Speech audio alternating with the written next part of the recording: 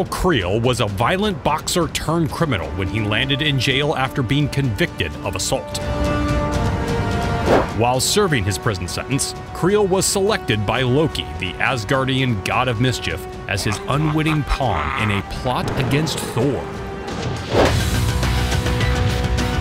Loki secretly spiked Creel's drinking water with a potion composed of rare Asgardian herbs.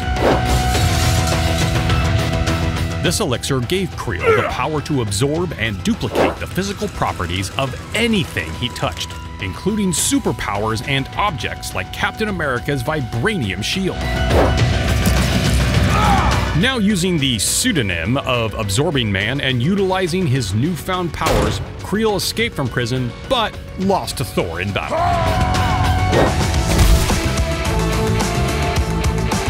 Despite his loss, Kree was subsequently recruited to join the Masters of Evil, where he met Titania, whom he eventually married. He's clashed time and again with Thor, the Incredible Hulk, the Avengers, and Spider-Man. And that's how this low-level criminal became an Omega-level member of the Masters of Evil.